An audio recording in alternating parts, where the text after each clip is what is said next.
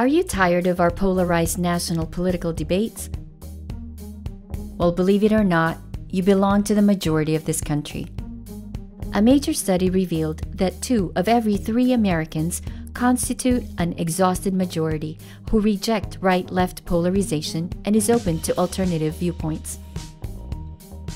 At this time of realignment, we have been given a unique moment to think harder about our deepest values. What do we value most in life? What grounds those values? How do those values suggest a way of living together with our neighbors? What would it look like if we consistently applied these values across a range of issues? It's time to replace the throwaway culture by consistently living out a culture of encounter and hospitality for the least among us. And in so doing, bring hope that a fractured people may be unified.